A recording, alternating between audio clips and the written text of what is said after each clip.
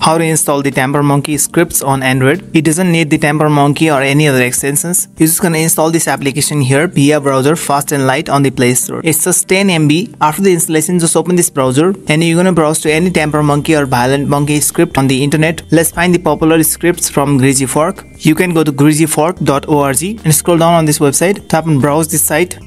And here are some popular scripts. Scroll down. Suppose I want to install this script here, remove web limits. It's very easy. Tap on the script. Tap on install this script.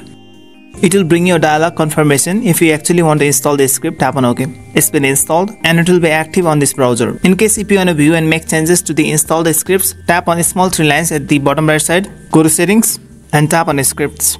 And these are the scripts that I have installed here and they are enabled. If you want to disable any of these, you can enable or disable from here. It also allows you to auto update the scripts here by tapping on update option, and all these scripts can be updated at once. You can set the update interval as well, every 15 days. You can also manually go to plus here and install the script with URL or from the file, etc. So that's how you can install and use the Tampermonkey or Violentmonkey scripts on Android. If you like this video, then just give a thumbs up and make sure that you're subscribed to this channel.